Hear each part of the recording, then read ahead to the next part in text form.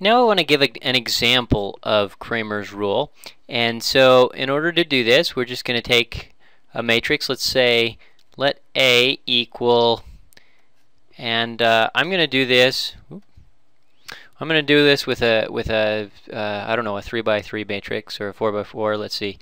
We'll do it with a 3 by 3. 1, 3, 5. Well, I'm not very good at generating random matrices. So let's switch over to MATLAB. Let's generate a random matrix. That'll give us a random 4 by 4 matrix, and let's make sure it's full rank of A, and it's full rank. So 5, 2, 10, 4. So 5, 2, 10, 4. 1, 3, 10, 10. 1, 3, 10, 10, and 3, 5, 5, 4, 3, 5, 5, 4, and 2, 1, 5, 2, 2, 1, 5, 2. Alright, so here is a matrix A, and so we're just going to go ahead and apply Cramer's rule, but in order to do this, well, we gotta have a whole system, and so let's say X is just going to be X1, X2, X3, X4, and then we have B, and let's say B, and let's just generate that too. B equals, let's go CL rand 4 by 1 times 10. Okay, so there's our B, 8, 4, 3, 5. So let's do 8, 4, 3, 5. Alright, and so how are we going to apply Cramer's rule? Well, let's just start. So x1 equals the determinant of, so that's going to be in the first column, so we're going to put B in the first column. So actually, let me just write it this way first. So that's going to be B, A2, A3, A4 over determinant of A. And so that's going to equal 8, well, the determinant of 8, 4, 3, 5,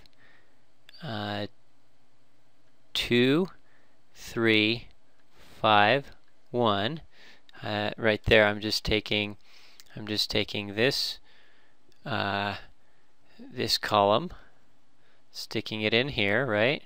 And now next we get to take the next column. We get to take this column, whoop, and we stick it in here. And then we'll take, and I'll just write that maybe, and then we'll take the next column here. Let's do that in blue. Take the next column, and we'll stick it in next. Okay, so writing those in, then make sure we know what we're doing. So 10, 10, 5, 5,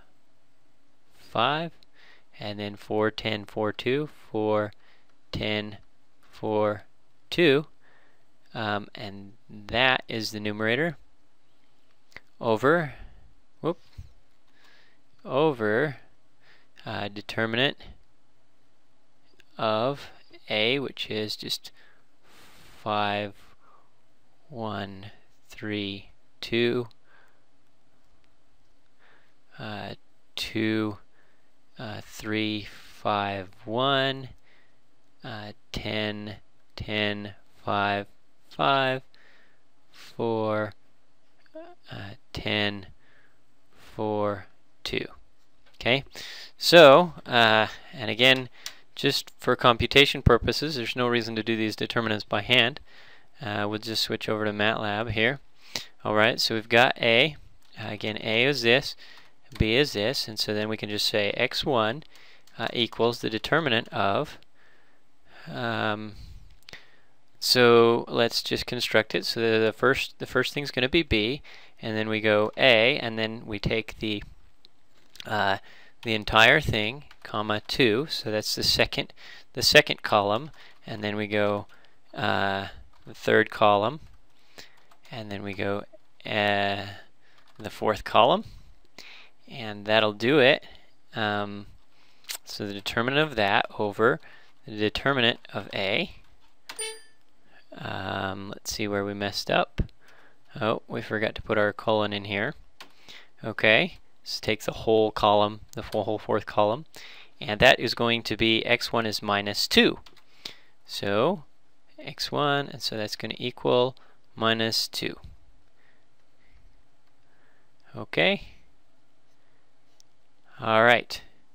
So we can keep writing this out then. x2 is going to equal the determinant of a1, b, a3, a4 over the determinant of a.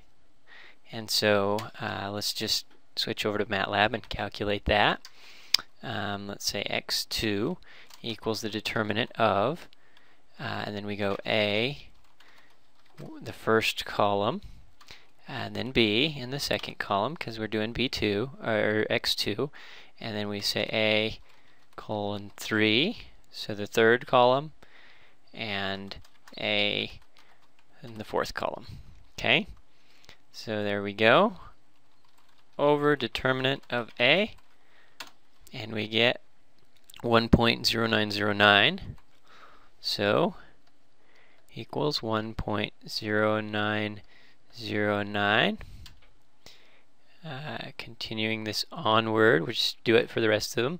x3 equals the determinant of a1, a2, b,